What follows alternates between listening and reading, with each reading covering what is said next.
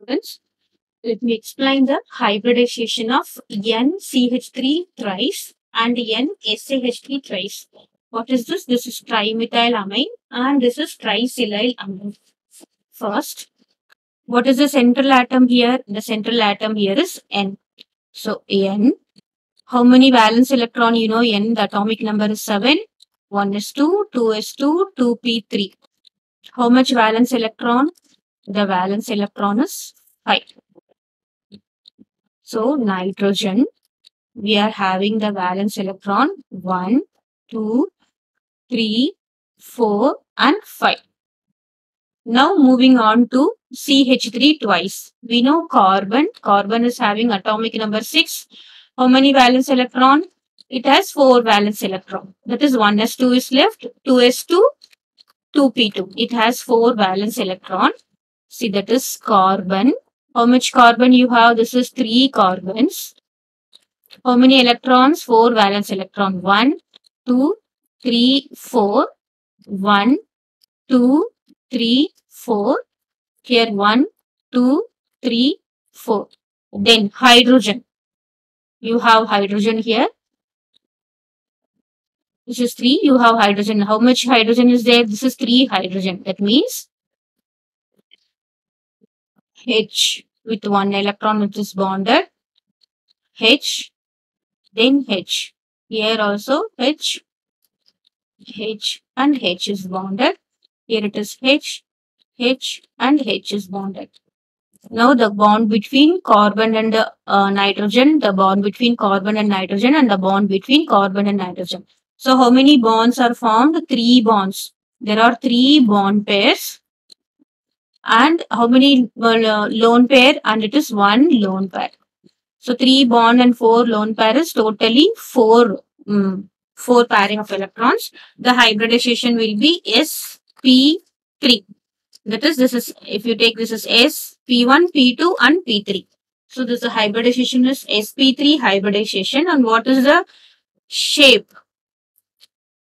Shape is structure, that is tetrahedral. sp3 it is tetrahedral because of the presence of lone pair of electron. Due to the repulsion, the shape changes to trigonal pyramidal.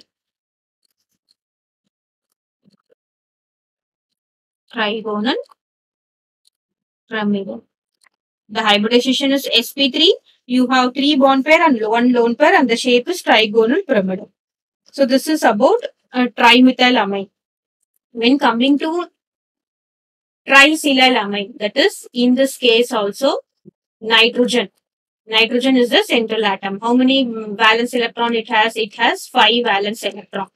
See, nitrogen is having 1, 2, 3, 4 and 5 valence electron. Silicon comes under carbon. It is also having 4 valence electron. That is silicon is having 4 valence electron. Here also silicon is having 4 valence electron. Next, the 3 valence electron is satisfied by hydrogen. See, one Si is containing 3 hydrogen. 3 hydrogen.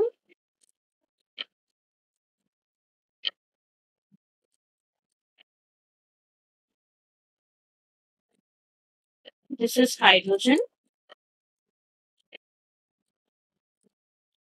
Now what happens? What is silicon? Silicon, what is the atomic number of silicon? It is 14. What is the configuration? 1s2, 2s2, 2p6, 3s2, 3p2. So this is the outermost 4 electron and then comes 3d. See what happens now. This is also having how much? 3 bond pair and 1 lone pair. The hybridization should be sp3, but it is not the case. What happens here? See that this lone pair will be involved in the pi bonding. See here, the availability of 3d orbital. Silicon has 3d orbital, but see in the case of carbon, there is no 2d orbital. There is no back bonding. But due to the availability of this lone pair of electrons, due to the availability of 3D, what happens? It forms a back bond with silicon. This forms a good back bond with silicon. So what happens? This one lone pair is not involved in the hybridization. So you have only 3 bonding pair. Then the hybridization becomes sp2 hybridization. See, what is the structure here now? Nitrogen. Because there is no lone pair, there is no repulsion. See, the structure will be SiH3, SiH3, SiH3. Because it is sp2 hybridization, you will be getting a trigonal planar. It is a planar structure. And what happens to this lone pair? It forms a pi back bonding. This is pi back bonding. This is sigma, and this is sigma, this is sigma. Nitrogen gives itself lone pair of electrons to the 3D orbital. That is its pi back bonding. So not this one. It may be here and it may be here. The structure of NiS3 tricyclyl amine is trigonal planar. The hybridization is sp2.